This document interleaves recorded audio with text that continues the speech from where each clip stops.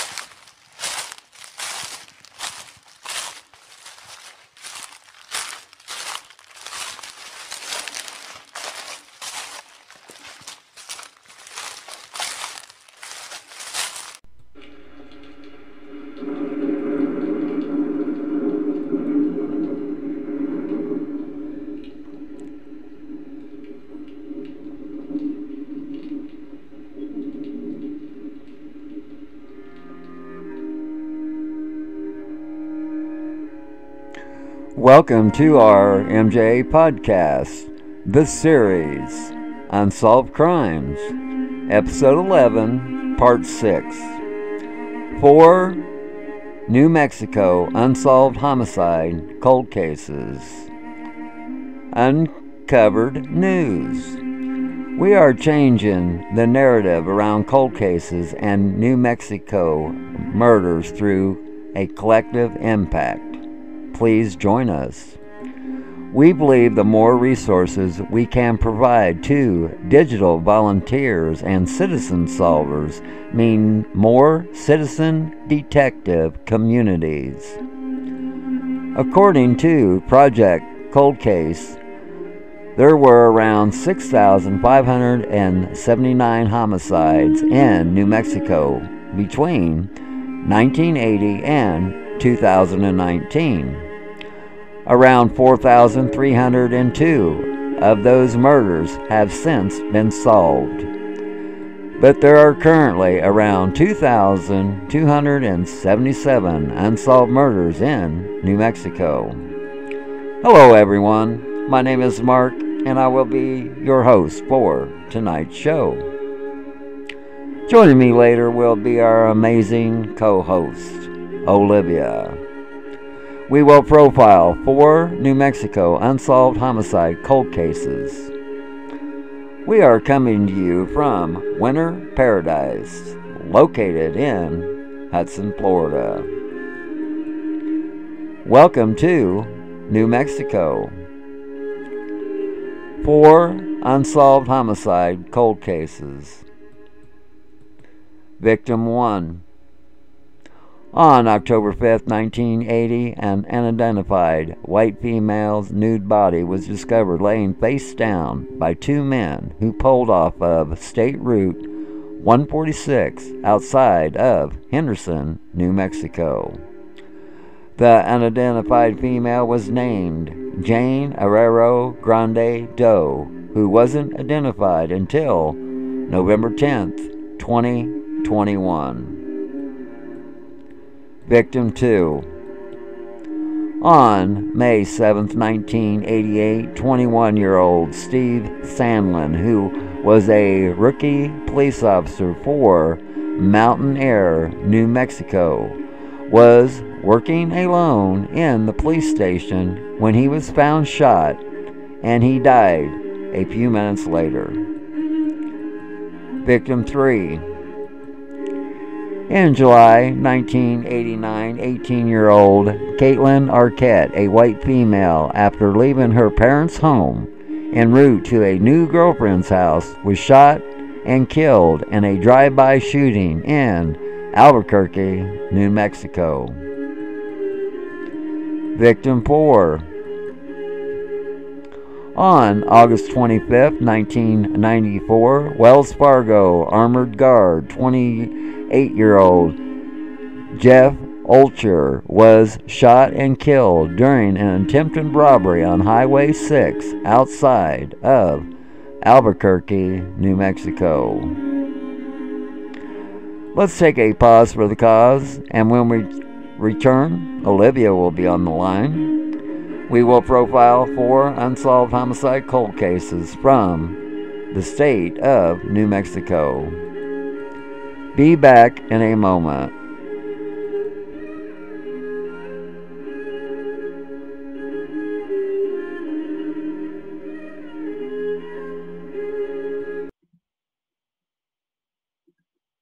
Welcome to our MJ podcast, this series, Unsolved Crimes. This is episode 11, part 6, 4 New Mexico Unsolved Homicide Cold Cases. We have our amazing co-host, Olivia, on the line. How are you doing tonight? Doing well. How are you? All right. And let's carry on and dig into these unsolved cases. Welcome to New Mexico. 4 New Mexico Unsolved Homicide Cold Cases. Victim 1. Welcome to Henderson, New Mexico. Unsolved Homicide.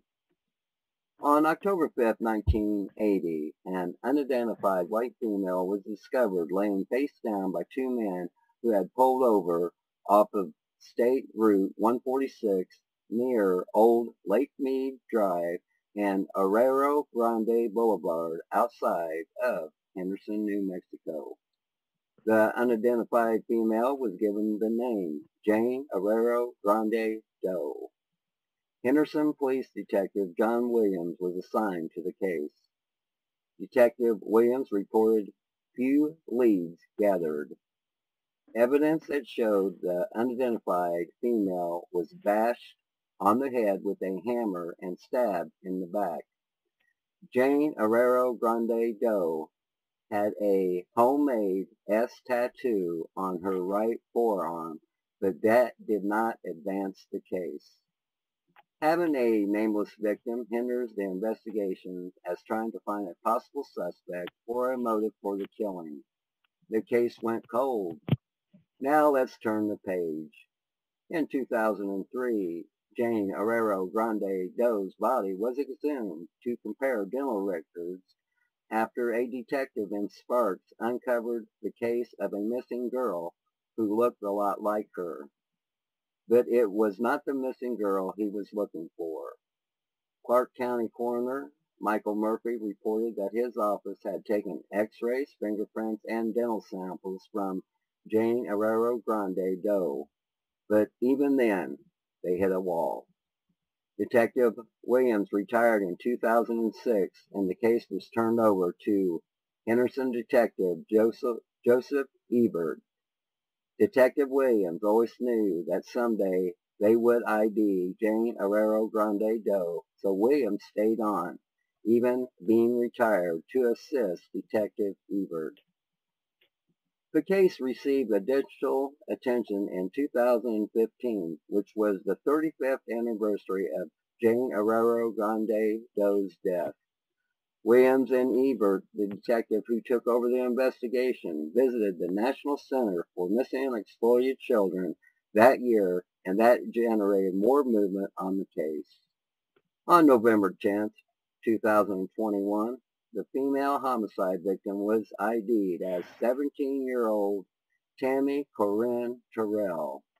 This ID was made through analysis of DNA recovered at the crime.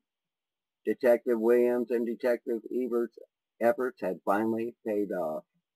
There were several organizations, including the FBI, Firebird Forensics Group, Gene by Gene, had aided the investigators over the years. The DNA of two of Tammy's sisters helped put a name to the body of Jane Herrero Grande Doe. 17-year-old Tammy Corinne Terrell was from Roswell, New Mexico. Since Terrell's ID, it has been learned by police that the 17-year-old Terrell was last seen alive at a Roswell restaurant a week before she was discovered dead. Tammy Terrell was with an unidentified man and an unknown woman following a state fair. They are considered people of interest in the case. The job is only half done. The police still need to find Tammy Terrell's killers and bring them to justice. Anyone with info concerning this case, please contact the Henderson Police Department at 702-267-4750. To remain anonymous, contact Crime Stoppers at 702-385-5555. Victim 2. Welcome to Mountain Air, New Mexico. Unsolved Homicide. On May 7th, 1988, 21-year-old Steve Sandlin, who was a rookie police officer from Mountain Air, New Mexico Police Department, was working alone in the police station when he was found shot. Police Chief David Carson and several other officers arrived at the scene soon after.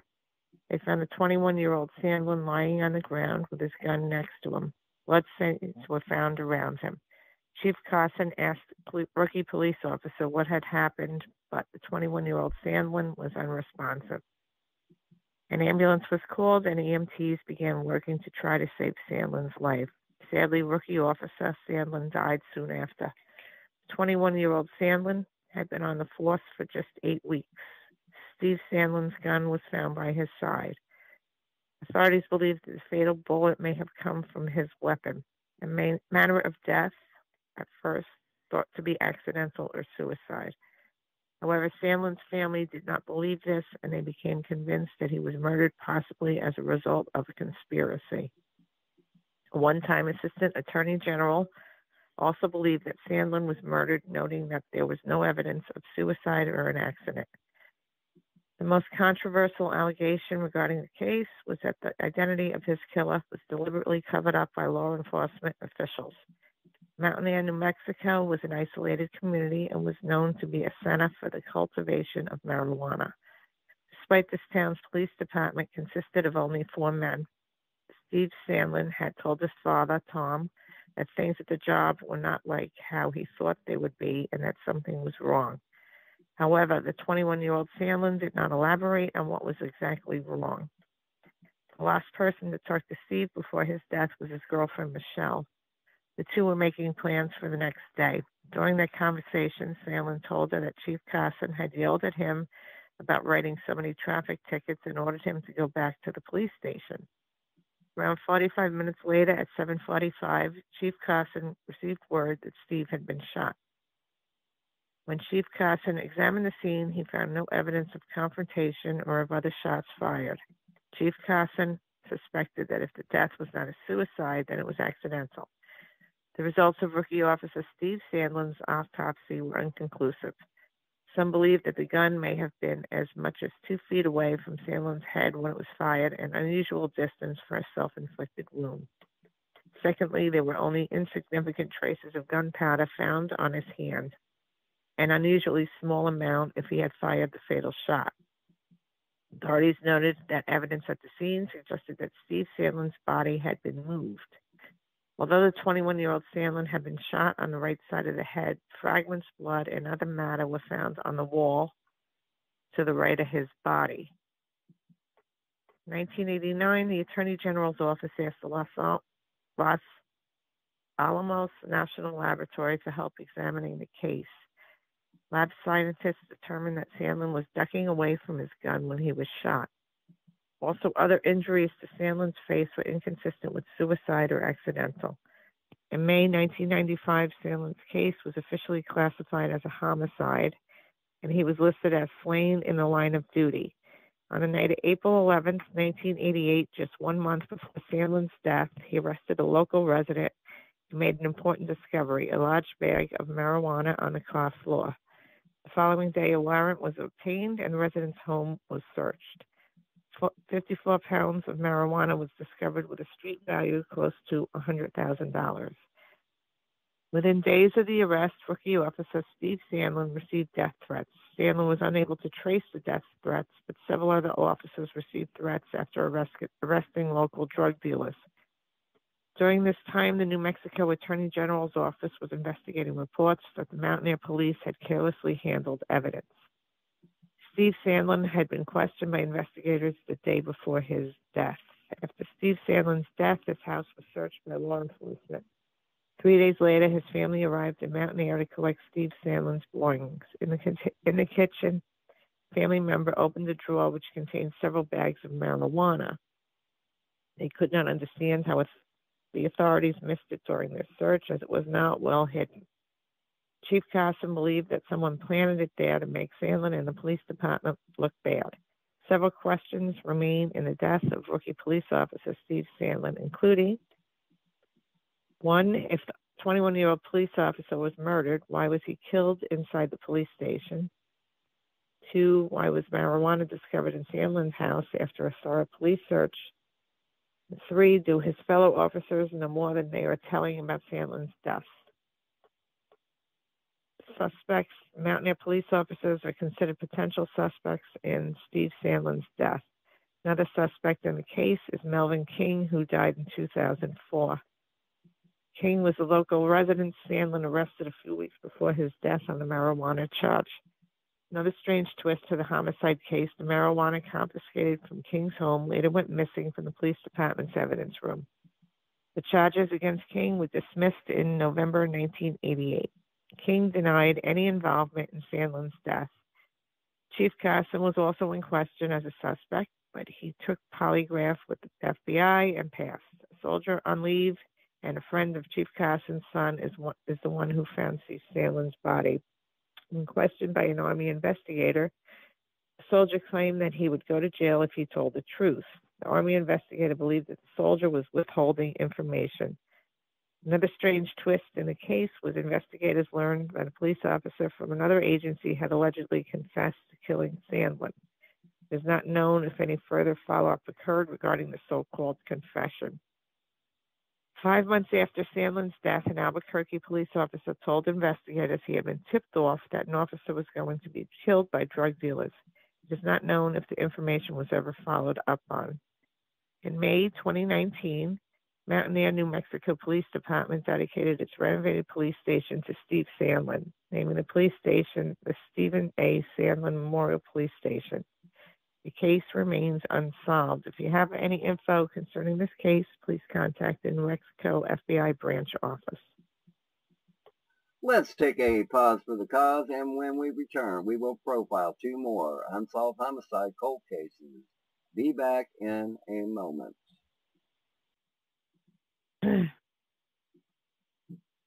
Welcome to our MJ podcast, this series, Unsolved Crimes.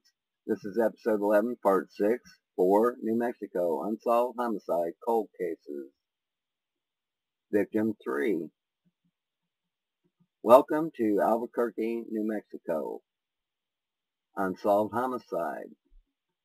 Who killed Kate Arquette?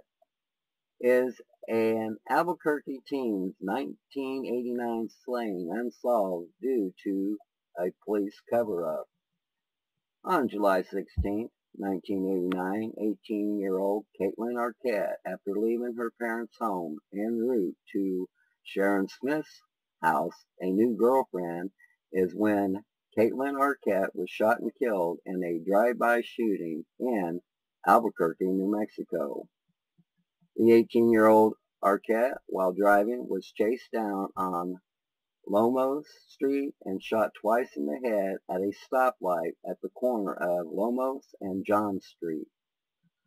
Arquette's car crossed the median and came to rest on the sidewalk east of the intersection on Lomos and Arno Streets. Albuquerque police ruled the deadly shooting as a random drive-by and refused to investigate other possibilities. Kate's family believes the 18-year-old was killed because she was a potential whistleblower. In the months directly before her murder, Kate Arquette was in position to have gained information about a number of illegal activities involving dangerous and corrupt individuals. Among those activities were the following: the Asian crime in New Mexico and California, drug smuggling, drug activities involving New Mexico VIPs, and police corruption. The crime scene. The first officer at the scene, a violent crimes detective, observed two vehicles parked on the sidewalk: Kate's red Ford Tempo and a second vehicle, a VW Bug. The detective also saw a man who was later identified standing next to Kate's car. It was then that the detective discovered an unconscious, blood-drenched girl laying across both front seats of the Ford. Another officer arrived at the scene and took one look at the bullet-shattered driver's window and recognized that it was a crime scene, which they radioed the station for backup. The 18-year-old Kate Arquette survived 20 hours in a coma and died the next evening. The two officers didn't take any information from the identified man at the scene other than his name and an incorrect phone number. To this day, no police officer has ever interviewed this identified man who was at the scene when police arrived. There are so many contradictory accounts of the scene that all anybody seems to know for certain is 18-year-old Arquette ended up with 2 bullet holes in her head. There is no physical evidence, there is no exit wounds, and the bullets were not found in her body. There was also a bullet hole in the door frame of her car. That bullet was never found either. Now think about it. How's that even possible? What was found on the floor of the car was a handwritten directions to a house. Police used the handwritten directions that they found on the floor of Kate's car, which led them to Sharon Smith's house. Sharon Smith told police that Kate arrived at her home at 9:30 p.m. and left her home around 10:45 p.m., driving east on Lomos Boulevard.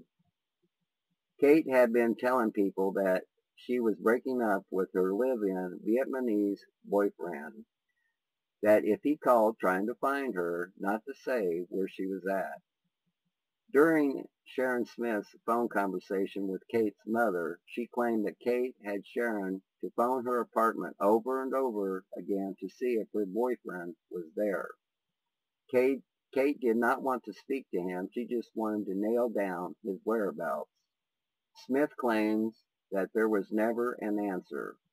Sharon Smith dialed the apartment for the final time at 10:40 p.m. and there was still no answer. The day after the shooting, one of Kate's friends informed Kate's family that Kate's boyfriend was a member of an organized crime ring that Kate was in position to expose. It seems that Kate's live-in boyfriend had public officials in his pockets with other crime family connections. Kate's boyfriend produced an alibi that was never verified and is in conflict with Sharon Smith's statement that Kate's boyfriend was not at home to respond to the 10:40 p.m. phone call. Sharon Smith told Kate's mother that she is certain that the Vietnamese killed Kate. Sharon Smith has fled New Mexico in fear of her own life. Here are some of the questions from the Arquette family. Question 1. Why would Sharon Smith give conflicting stories about Kate's arrival time? 2. When did Kate really get to Sharon's house? Question 3.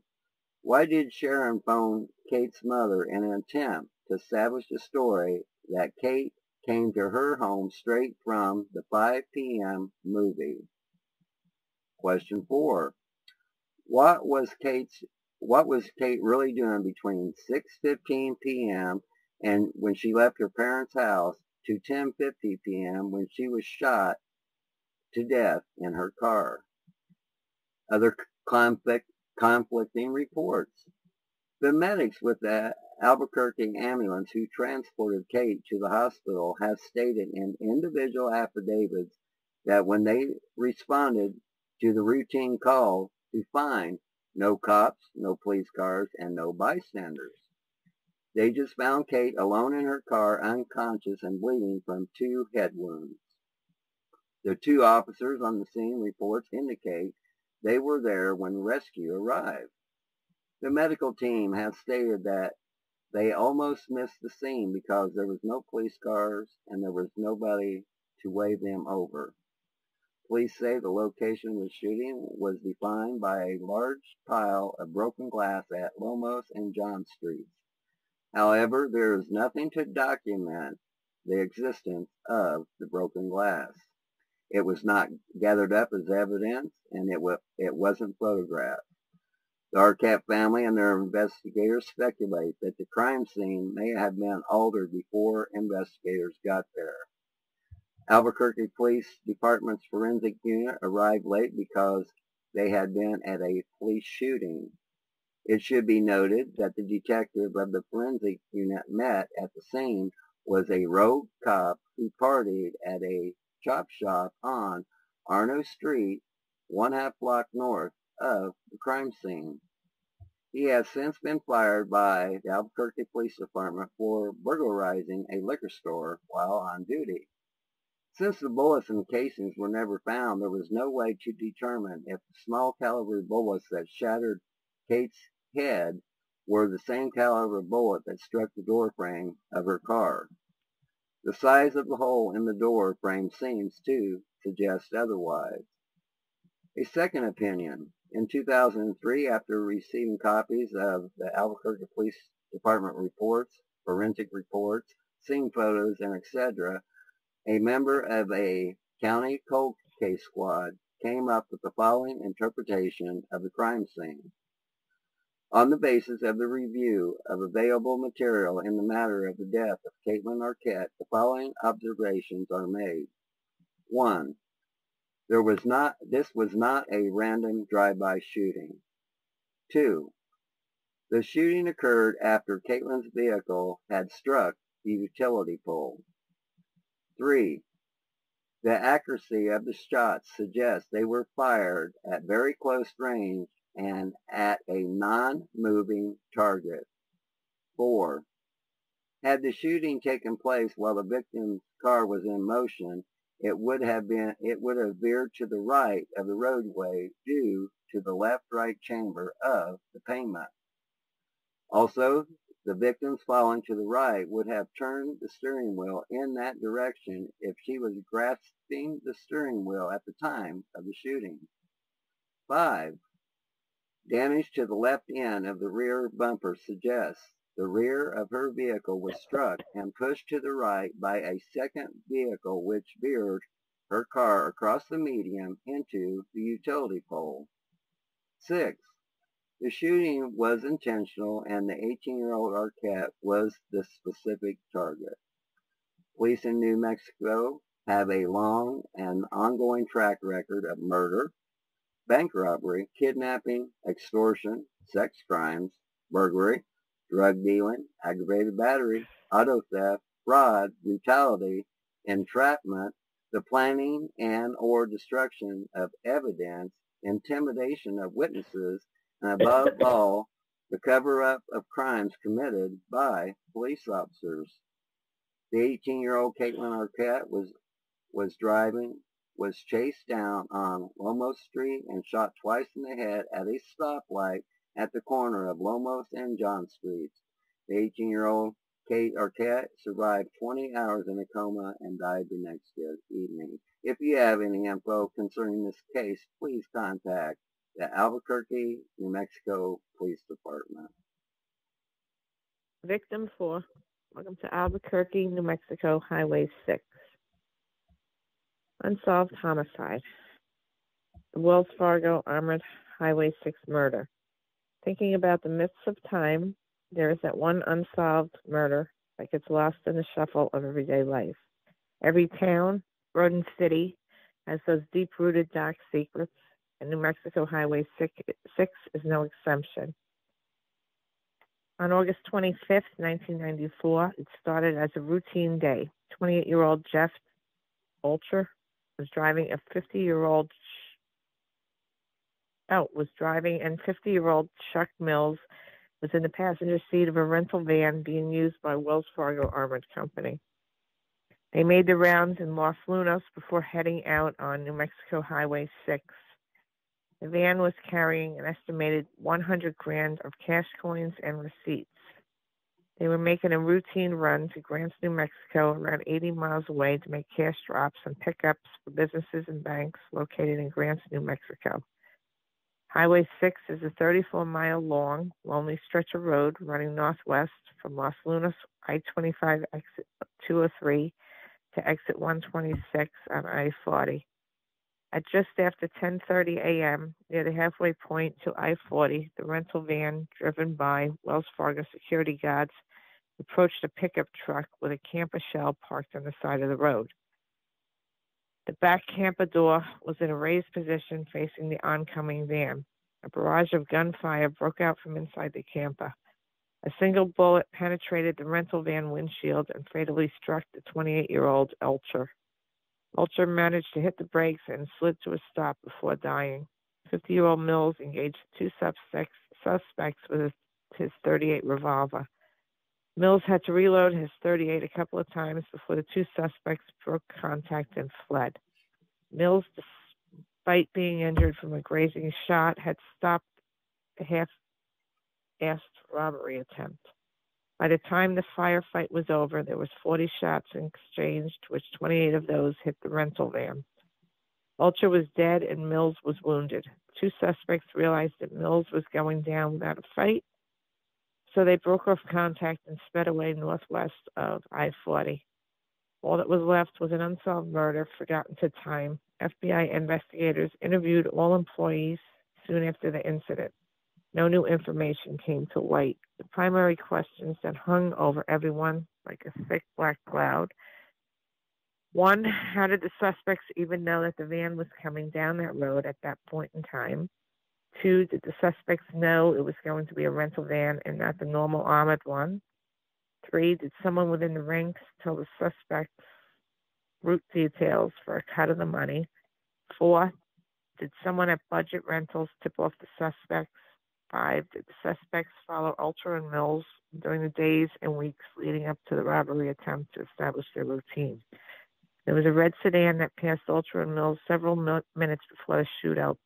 Was it possible that this was the third suspect? There are too many unanswered questions.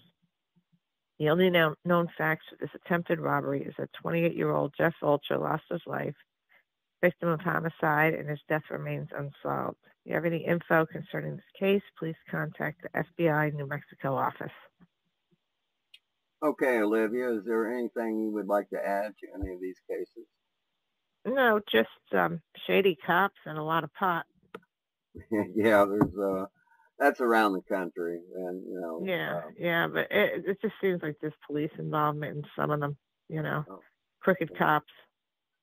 Yeah, well, there's a lot of ways to derail an investigation. It only in reality, on something like that, it only really takes one. But when you find one, you usually find more. Oh yeah.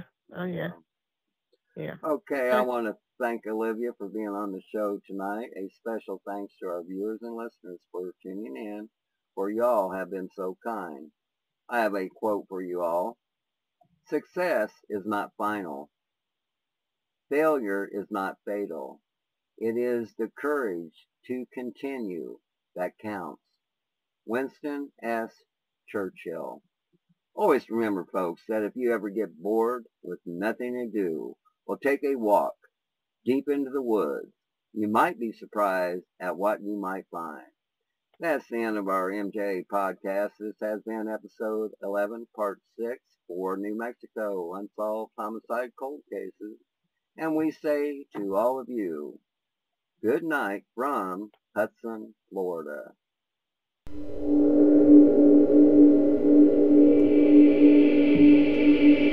All my friends are heathen, take it slow. Wait for them to ask you who you know. Please don't make any sudden moves. You don't know the half of the abuse. Welcome to the rooms of people who have rooms for people that they love one day docked away. Just because you check the guns at the door doesn't mean our brains will change from hands from day. You'll never know a psychopath sitting next to you. You'll never know a murderer sitting next to you. You'll think how we get here sitting next to you. But after all I've said, please don't forget.